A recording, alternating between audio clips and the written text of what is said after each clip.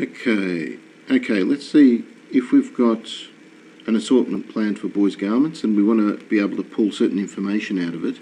One way to do so is to use pivot tables. So the first thing I'm going to do is name this table, include the headings, absolutely critical that the headings are included there, and I'll just call this assort underscore because it doesn't like empty blank spaces, and make sure you press enter.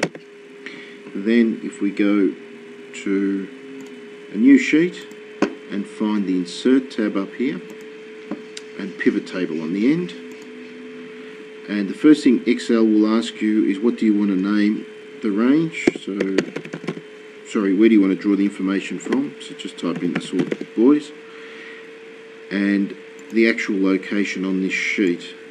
So I'm just going to randomly pick a cell and press OK.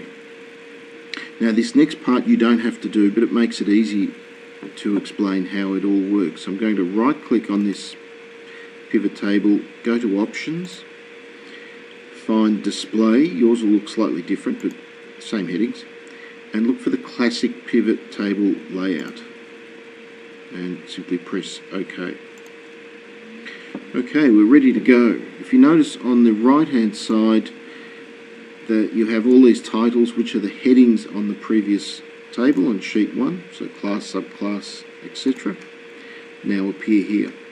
And if I want to pick one up, let's say colour, and drag it across with your mouse over to drop row fields, you'll notice it, out of the information it pulls out all of the available colours.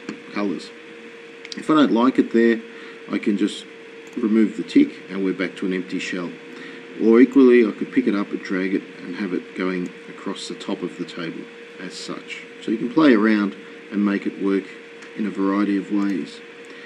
So I'm going to put it on the side, and then I'm going to choose total units, which again is this column. So we've got 50 aqua of the t-shirts in a directional range.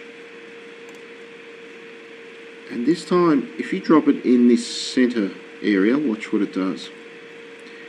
It goes along and counts. So it's basically telling us there's 120 garments overall in this entire sheet that are aqua in colour, 490 beige, etc.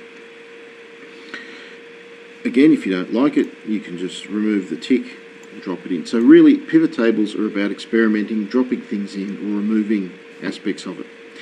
Now, if you want to convert these into percentages, we need to go down to this area here, and where you've got your totals or the values, so sum of totals, I click on that, and let's look at the value field settings. And again, how do you want to show your values? As a percentage of the grand total. If I click on that and press OK, it now converts them into percentages. If I then want to turn this into a chart, simply click on pivot chart up here, select one, so I'll use a pie chart in this instance, and maybe select that one, press OK, and there's our chart. And then you can right click and play around with your labels and such. If you want to format the labels and add, what do we want to add? A category name. Remove that one, and there's our chart as such. One thing you have to recall though is if I make a change now to this, you lose your chart as well. So one idea, if you want to maintain the charts, what you can do is highlight this table, copy it, and go to another area and paste the values. It must be the values. If you paste a normal paste, you simply repaste the pivot table. So paste the values, and then you can make a chart out of that area yourself.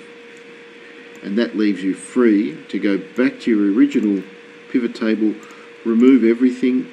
You may wish to delete this one, and you might now pick up your basics, directional and fashion core, and off you go again in terms of colours or units or whatever you like. So pivot tables is fundamentally about exploration. You could break this up into basics across August, or if you don't like that, perhaps can we do it over class? Maybe we'll use a subclass. Basics, and you've got your jackets, jumpers, directional jackets, jumpers again, and then if we pick up our total units, and now it starts to break it down into those numbers.